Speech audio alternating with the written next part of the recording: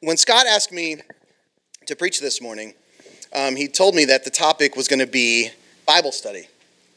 And I was thinking, immediately got convicted, because I believe that all Christians everywhere should be devoted to three things, chief among all the other ones: prayer, going to church, and reading and studying your Bible. Church, doing pretty good at. Wednesdays, Sundays, pretty faithful. Prayer, pretty good at. But I got to confess, Bible study, I have been neglecting. And so when Scott said, hey, look, I would like you to preach on the next chapter in the book that we're using, the Believe book, Bible study, I was like, oh man, the Lord's trying to tell me something, man, I know it. Because a few weeks ago, Scott was preaching on worship. He didn't ask me to do the one on worship. Come on, so I was like, okay, God's trying to tell me something. Well, anyways, the topic of Bible study isn't necessarily one that invokes passion or excitement, And so while I was writing this sermon, I was trying to think of ways to make it interesting so that it wouldn't sound like a seminary lecture or something like that. So trying to find ways to make Bible study interesting. Here it goes.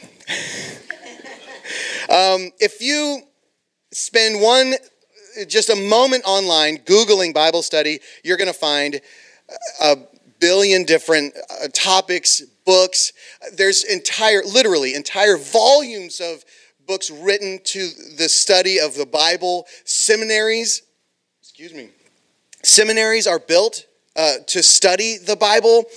We've had 2,000 years with some of these scriptures. So we've had them, and even the Old Testament even longer. So we have volumes and volumes and volumes of stuff written about the Bible, how to read the Bible, which ways to read the Bible, how to approach the Bible. So to put that in a sermon, I had to really distill a lot of things. And so what I tried to do with broad strokes, we're going to go over two main things: why we read and study the Bible.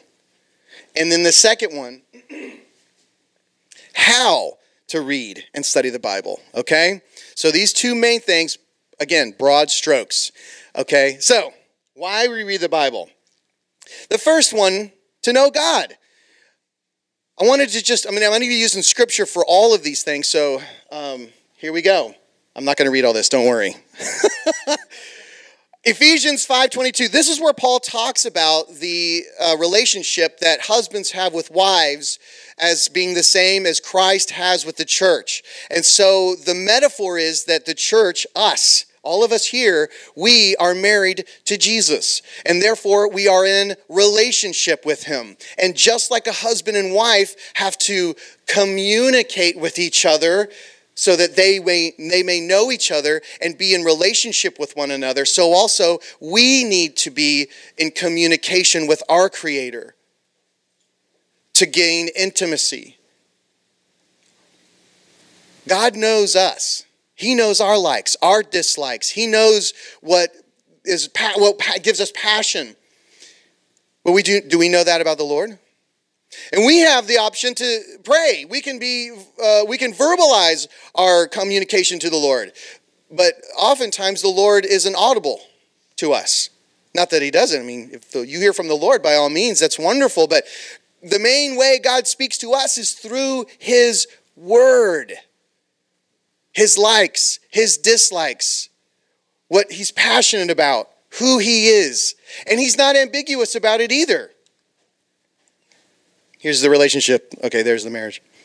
Exodus 34:6. This is when Moses is up on the mountain and he's getting the 10 commandments from the Lord. And he says, Lord, I want to see you. I want to see you. And the Lord says, look, you can't. You have too much sin. So what I'm going to do is I'm going to cover your eyes and run right past you. And so that's why you see here. And he, the Lord, passed in front of Moses, proclaiming, who is God? Here we go.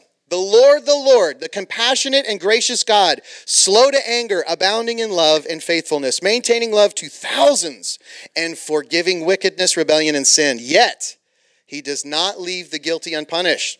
He punishes the children and their children for the sins of the fathers to the third and fourth generation. Who is God? This scripture is quoted all throughout the Bible because here we have God explaining himself to us. This is who I am. We have this, and you'll see this sometimes in the Old Testament where the word Lord is totally all capital letters. It's the Old Testament word for Yahweh. I am. I am the beginning and the end, the first and the last. Created all things, and all things are sustained through him. I am God. God. Now we have this word, compassionate. I am glad that I am in a relationship with a compassionate God. I'm glad that I know that. Gracious. You know what grace is? Unmerited favor. Favor that God pours out on you even though you don't deserve it. Oh man, am I glad that I'm in a relationship with a God that has grace, slow to anger, a patient God. My goodness, I lean on this one a lot. I don't know about you guys, but I love that I'm in a relationship with a God that's patient because I am a mess. Abounding in love. It overflows his love for us. His love never fails. We just got done singing that. Abounding in love. Faithful. Maintaining love to 1,000. Forgiving. I don't know about you guys. I sure am glad that I'm in a relationship with a God that's forgiving. Okay? Now, all of this is wonderful. Then we get to this part. Yet, he does not leave the guilty unpunished. So God hates sin, guys. This is the God we're in a relationship with. He hates sin, and he hates it a bunch. Okay? And this was written in the Old Testament. Luckily for us, the New Testament, we have Jesus. And God poured out his hate of sin on his Son. And if we claim his Son, and we believe that he died and was buried and 3 days later rose from the dead, and that if we confess with our mouth and believe in our heart that Jesus is Lord, then guess what? We are saved from this punishment. We're saved from the rage and wrath that God has against sin. That's the God that we're in a relationship with, and I think that's pretty cool. Why we read the Bible. Number 2, to know who we are. You know, oftentimes we read the Bible to find out and glean about things about who God is, but you know what? The Bible is also a mirror unto your soul. So we have this scripture in Matthew 13, 1 through 23. It's the parable of the sower. And if you don't know this parable, Jesus is telling a story about a guy throwing seeds. And some of the seeds fall on a path. And they just bounce off the top because it's a path, it's hard. And so the birds come and they eat the seeds. Some of the seeds fall on rocky soil where they grow real fast and then the sun comes out and they dry up. That's S-U-N, not the sun. Okay. Some of the seeds fall on thorny soil where they take root, but then they're choked out because there's weeds and there's thorns that get all of the nutrients, and so they can't take root. Then finally, some of the seeds fall on the good soil, and they produce a crop that's 100 times, 60 times, 30 times more than what was sown. And so, how we can use the Bible as a way the Bible can read us. As opposed to us reading the Bible can read us and can be a mirror under our soul. Jesus explains the seeds that fall in the path of the birds, the seed is the Word of God. And the path and the soil is the soul. And he says, this one, the path, means people with a hard heart. And they don't let the Word of God in at all. And they don't understand it. And so the enemy comes and takes the Word out. Some of the seeds fall on rocky soil. That means the people who have hardness in their heart, but not necessarily like this, but they take the Word in and they get excited about it, but then life happens and things get hard. Money dwindles away, health gets bad, and then you abandon the Word of God and you throw it out. And then he says here, the thorny soil, this is when the Word of God comes into their heart and it takes root and they get excited, but then worry, doubt, fear, shame. It overwhelms and chokes out the Word of God in your heart. And then he says here at the bottom, the ones that fell in the good soil, the soil of the soul that has been tilled and worked and ready to receive the Word of God. This is the one right here that we're looking for. So the Bible is a mirror. Does anyone here have a hard heart? Is anyone here give up and forget when times get hard? Does anyone here ever get overwhelmed with worry or anxiety or shame?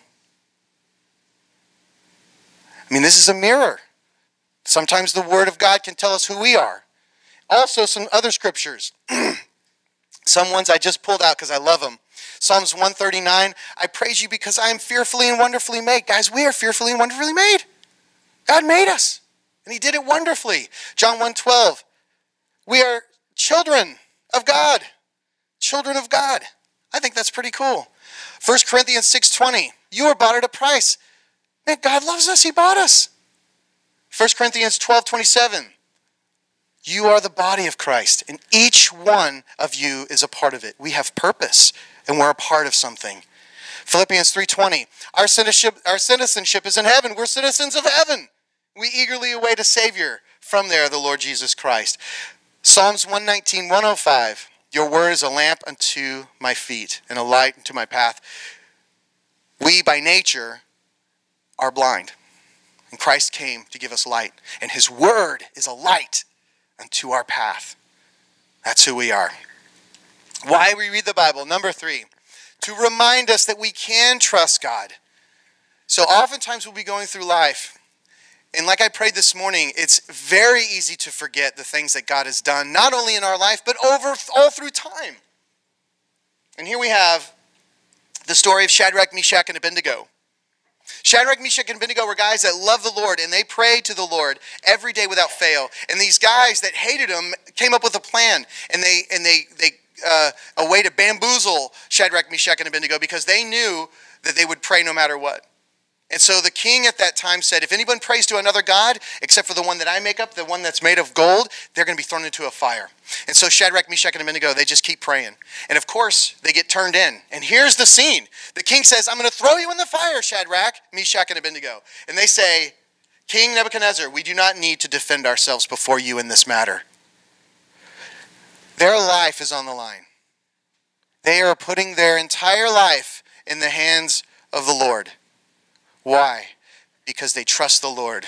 If we are thrown into the blazing furnace, the God we serve is able to deliver us from it, and he will deliver us from your majesty's hand. But even if he does not, we want you to know, O king, that we will not serve your gods or worship the image of gold you have set up. And I don't know if anyone here knows the end of the story, but they get thrown into the fire. And they walk around the fire. And the king Nebuchadnezzar looks in and he goes, I thought I threw 3 people in there, but I see 4 walking around the fire. And when they came out of the fire, they didn't even smell like smoke. Not one hair burned, because they trusted God. Why we read the Bible? To trust God. Elijah and the 400 prophets of Baal. This is when a time when all the prophets of God were being killed by the nation of Israel. Their own people were killing the prophets of God. And so the last one, Elijah, he says, I've had it. Either we serve God and he is the God that we serve, or we don't serve any, we can go to Baal or whatever.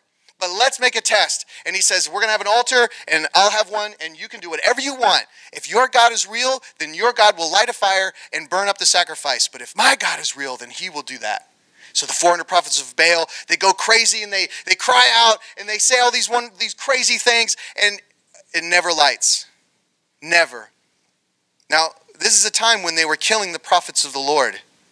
Elijah puts his whole life in God's hands, sticks his neck out on the line. Why? Because he trusts the Lord. And see, we hear verse 38. After Elijah prays to the Lord, then the fire of the Lord fell and burned up the sacrifice, the wood, the stones, the soil, and all. Also licked up all the water in the trench. And then the people, when they saw this, they fell and cried out, the Lord, he is God. The Lord, he is God. You remember that soil of the soul? That when it's sown in the fertile soil of your heart can reap 100 times fold? Here we see it playing out right here. But why we read the Bible? To remind us that we can trust God. Number 4. We get our nourishment from God. Now, this isn't the food like burgers and fries. This is kind of food, the spiritual food that we have, okay? Jesus is taken out into the desert after he gets baptized to get tempted by the devil. And the devil says, hey, I know you've been fasting a while. I bet you're pretty hungry. Why don't you turn those rocks into bread so you can eat some food? And Jesus quotes Deuteronomy here. He says, it is written, man does not live on bread alone, but on every word that comes from the mouth of God. We are made in God's image. When God gathered the dirt and then came down and blew into Adam, and made that dirt a living thing, what he put into Adam was his infinite nature. And we are children of Adam, and we have that in us. We have that eternality in us that cries out to be touched and satisfied by something that's eternal. Now, the problem is we try to fill that and satisfy it with finite things, things that are not eternal. We try to satisfy that eternality within us with food or Facebook or drugs or a workaholic. Whatever, we try to fill it, and it never satisfies. You know why? Because only something that's infinite can satisfy the infinite nature that is within us. And that is the Word of God. It satisfies. It satisfies. This is Jesus with the woman at the well. And he says, give me some water. And they started a conversation. Jesus says to her, everyone who drinks the water from this well, they'll be thirsty again. But whoever drinks from the water that I give them will never thirst. Satisfied. Indeed, the water I give them will become in them a spring of water welling up to eternal life. We get our nourishment from the Word of God. Why we read the Bible. Last one, most important, because God tells us to. Guys, if we're Christians, we got to do what God tells us to do. It's that easy. If we're believers, we have to do what God tells us to do. And God says, read the Bible. 1 Timothy 3, 16 and 17, all Scripture is God-breathed and is useful for teaching, rebuking, correcting, training in righteousness, so that the servant of God may be thoroughly equipped for every good work. This isn't for just ministers. This is for all Christians everywhere. Joshua, this is Old Testament. Lord's talking to Joshua. This is the guy that's after Moses. Moses passes away and Joshua takes over the nation of Israel. God says to Joshua, be strong and courageous. Be careful to obey the law. The law back then is the Word of God. The law my servant Moses gave to you. Do not turn from it to the right or to the left, that you may be successful wherever you go. And I love this one. Keep the book of the law always on your lips. Meditate on it day and night, so that you may be careful to do everything written in it. Then you will be prosperous and successful. That's a nice little bonus, isn't it? 1 Timothy 4:13. Until I come, devote yourself to the public reading of Scripture, to preaching, and to teaching. This is Paul writing to a guy named Timothy. And he's saying to him, hey, until I come back, until I can come to you and be with you, devote yourself to public reading of Scripture and preaching. God says do it. So as believers, we got to do what God tells us to do. Okay? And there's all these other wonderful things as well. It's our nourishment, and it's a way we get to know our Creator, who is who we are in a relationship with. So that's some of the reasons why. Now we're going to go into some of the how. And again, we're going to have to paint with some really broad strokes here, because there are 2,000 years of books and studies and information on how to read the Bible. Guys, there is a lot of ways to do it and a lot of different opinions. So I really had to distill this, okay? So I came up with two things that I think have always been a way for me to approach the Bible and how to read it so that I can get a lot out of it, okay? There's a lot of other stuff, but these are some of the ones that I thought. So the Bible is 66 books. There's 66 individual books written in the Bible, that what we call the book, the Bible.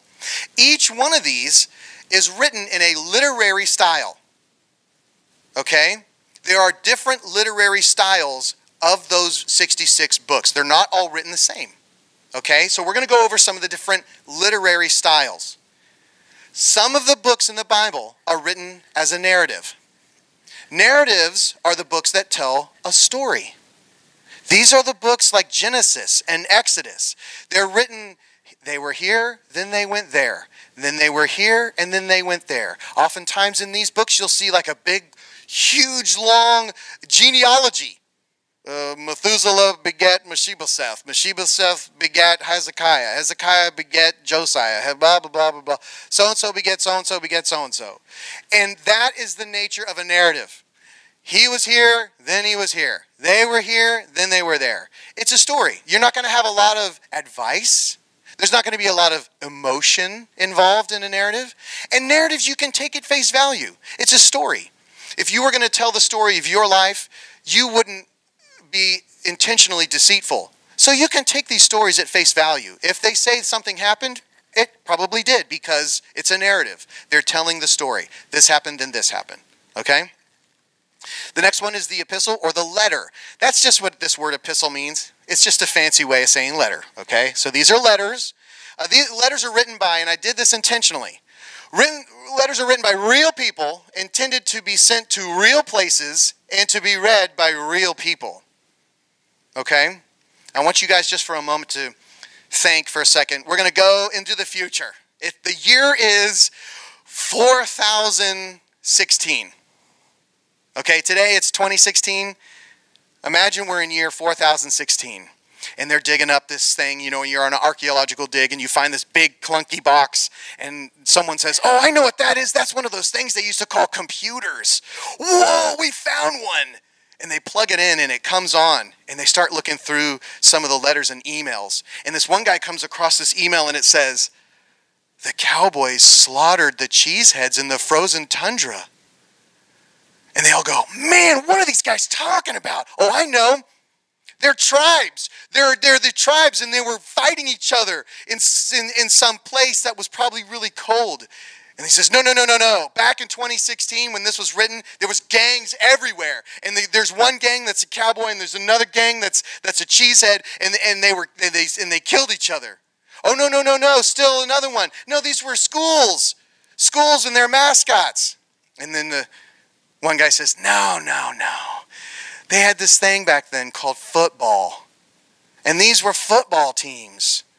And the Cowboys was a team in Texas. And the Cheeseheads was the Green Bay. And they probably played in Green Bay when it was cold. Okay? That's a letter written by someone to someone, a real person at a real time. So also we read letters that are 2,000 years old. Some of the letters in the Bible were written in AD 60. That's 2,000 years ago. Do you think the context is a little different now? Okay? And we open the Bible and we say, oh man, God wrote this just for me. God wrote this just for me. Now, let me say this. God gave us the Bible, so yes, it is for all Christians everywhere. But letters were written by real people, intended to be sent to real places, and read by real people. We are reading someone's letter. Okay? So that's a literary style that the Bible, that's in the Bible. So we got to take that into consideration when we read some of these, and there are a bunch of them down here. Next one, poetry. Biblical poetry, literature, is emotion in print. It is emotion written down. And it's intensely introspective. Psalms and Ecclesiastes. This is Maggie's favorite because it's raw and it's authentic and it's painful. Some of the stuff that David wrote, his heart is being torn out of his chest and he's utterly alone. And a lot of this stuff is written like a diary. And I imagine a lot of the guys that were writing it didn't think it was going to be published for generations to read. It's that personal. So that's poetry. And poetry doesn't share the same definition of narratives. So you don't read poetry like you read a narrative. Do you understand? Okay. Wisdom. This is the deep and profound advice written to offer insight both in practical life and spiritual life. So here is Proverbs, Ecclesiastes, and Job. And some of the books of the Bible are going to overlap into different ones. Okay, so remember we're painting with broad strokes here. Prophecy or apocalyptic.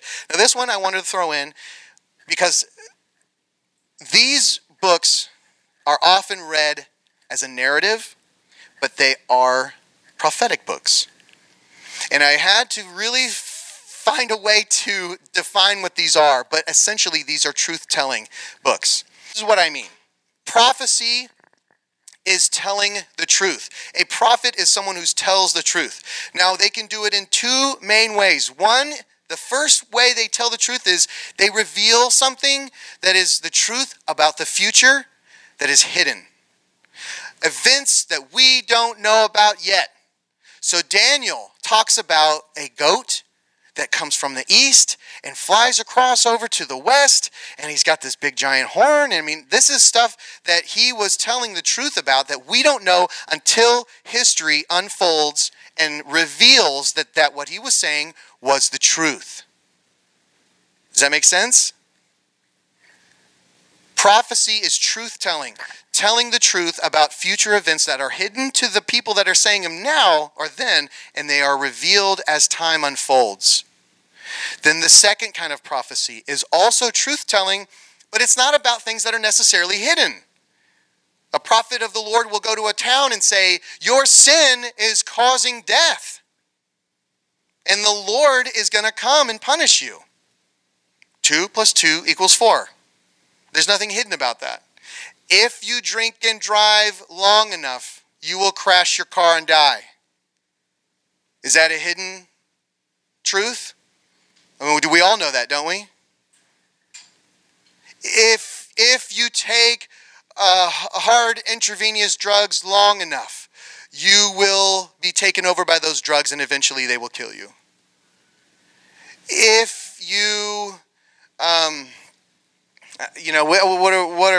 there's a bunch of them. If you have enough unprotected sex with multiple different partners, you will catch something and it may or may not kill you. But you expose yourself to that stuff long enough, then you will catch something. If you do this, then this will happen, and that's the truth. It's a different kind of truth-telling, but it's prophetic nonetheless.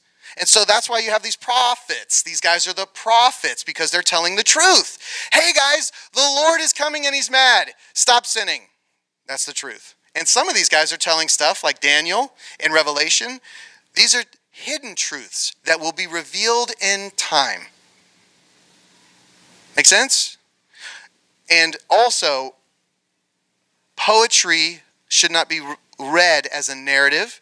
And a narrative shouldn't be read as a prophecy, and vice versa, on and on. So when you can kind of approach these books with the correct literary style that they were written in, it can add a lot of depth to the reading of the word. How to. The other one I wanted to talk about is context. Context is the who, what, when, where, and why. And this also, remember that analogy I told you about, it's the year 4016? We use year 4016. Well, who wrote that letter about the cowboy, the cheeseheads? Who are they writing it to? What was going on at that time? Well, obviously, this guy was a football enthusiast, and he this guy was probably talking to a friend of his because he was using these crazy words. So we can know who, what, when, where, why. It can add a lot of depth to the various passages and books of the Bible. Who wrote it? Where were they when they wrote it? To whom was it written? When was it written? What was going on during the time? You know, if you're reading the book of Hebrews and you read that verse that says, the word of God is sharper than any double-edged sword, and it cuts down and separates the bone and divides the truth. And then you realize that the book of Hebrews was written during a persecution, and the Christians were being burned alive just because they were Christians. And there were Romans going around knocking on doors and saying, are you a Christian or are you a Jew? And if you said you were a Jew, they went to the next house. But if you said you were a Christian, that meant you were going to die. And the Roman sword had two sides to it, and it was sharp. And so now you see the word of God is sharper than that, than any two-edged sword. And it will cut all the way down to your bone. Gives it a little bit of depth now, doesn't it? A little bit of context can add a lot to reading of the word. Okay? So, you find out what the literary style is.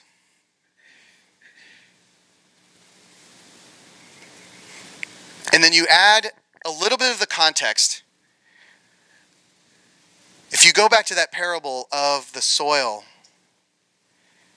the discipline of studying and reading the Bible is a matter of the heart. If you can till the soil of your soul and spend some time in trying to figure out what it is that you're reading, who wrote it, What kind of literature is this? When was it written? What was going on at this time? And get immersed in it. That is a discipline that we can do where we can actually till the soil of our soul. So that when God comes and speaks to you through that living word, it can take root. It can take root. And it can change your life and give you nourishment and remind you that you can trust God. So I wanted to conclude with a story.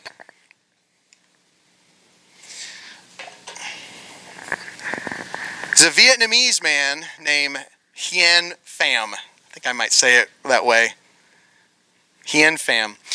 Shortly after Vietnam fell to the communists, he got picked up because they accused him of being a Christian, which he was, and that he helped the Americans while the Americans were still in Vietnam.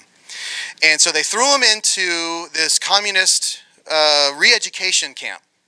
And so they were just indoctrinating this guy with Marx and Engels and communist propaganda, and they were trying to tear all of the stuff that he learned from the Americans and democracy and freedom. And also they took his Bible, his family Bible that he read because he was a devout believer. He prayed every day, and this went on for days. And they actually gave him, because he was a believer, they thought it'd be funny if they put him in charge of the latrines.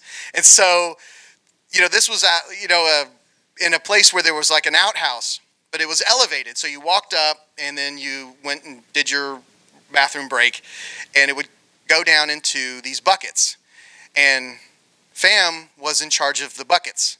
So he had to go dump the buckets, clean them out, and that was his job. It was the worst job there, as you can imagine. And so, but he still prayed every day.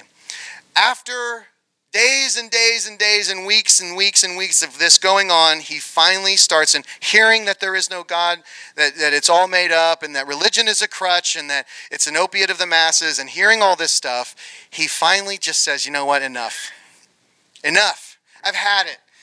I've cleaned enough bathroom mess, feces, and urine. I've done enough of this. Tomorrow is the last day I pray, Lord. Tomorrow's going to be the last day that I pray, because where are you in all this? Where are you?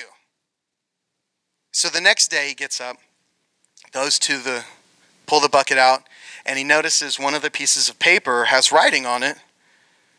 And so he grabs it and puts it in his pocket, goes about his day, gets back to his cell, and all of his cellmates go to sleep. He pulls the piece of paper out, wipes it off, and found this. It was a page of his Bible that had been ripped out and used by one of the communists as toilet paper. And this was the scripture he read. And we know that in all things God works for the good of those who love him, who have been called according to his purpose. Verse 35, who shall separate us from the love of Christ? Shall trouble or hardship or persecution or famine or communism or nakedness or danger or swords? As it is written, for your sake we face death all day long. We are considered as sheep to be slaughtered. No, in all these things we are more than conquerors through him who loves us.